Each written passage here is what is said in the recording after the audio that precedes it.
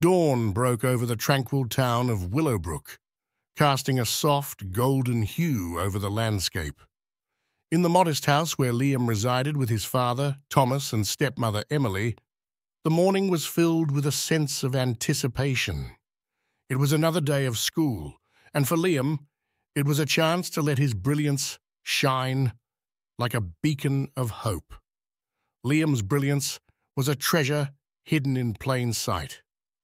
At school, his teachers noticed the spark in his eyes during class, a spark that grew brighter with each passing day.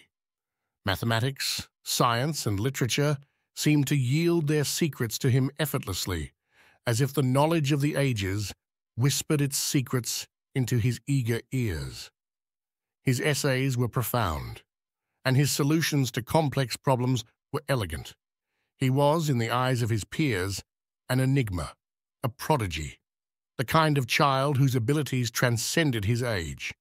His brilliance was a double-edged sword.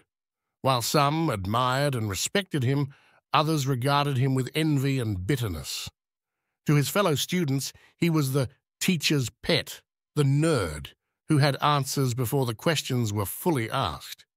Social acceptance was a fleeting concept, and as the whispers and laughter of his classmates washed over him, Liam learned to wear his mantle of brilliance with both pride and humility. But the world of academia had much to offer him. Teachers recognized his potential and were eager to nurture it. Miss Anderson, his English teacher, saw in Liam not just a bright student, but also a budding writer. She recognized the subtle beauty in his prose, the deep understanding of themes and characters that were far beyond his years.